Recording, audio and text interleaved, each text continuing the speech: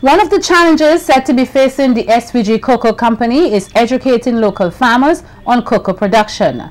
According to General Manager of the SVG Coco Company, Andrew Hadley, there is a need for farmers here to understand the different techniques of planting cocoa and taking care of the plants. One of the challenges is that we have to educate the farmers in cocoa production. And this is a costly and a very long process in taking place. We have to go down to the farmers and we have to demonstrate how to do some simple things right when it comes to cocoa production. Really, really important.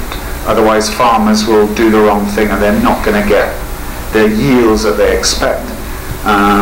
That's one of our challenges.